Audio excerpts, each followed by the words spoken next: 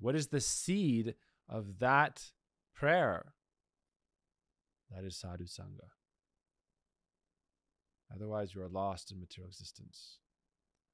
That seed, what is the seed? 11th of a second of real sadhu sangha.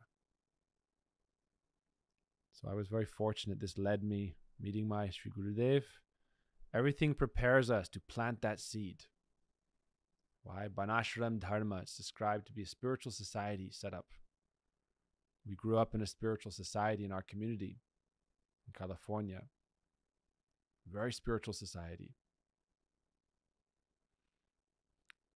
So that was a fertile environment through which there would be a platform that the seeds of the hearts and the souls of everyone could be planted and then grow into their full potential.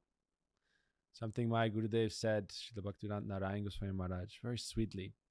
I've been reminded this by a few people recently. Gopanandini Mataji especially, who lives in our New York ashram, our university there for spiritual studies. Gurudev called her Guru Ma. This means the mother Guru,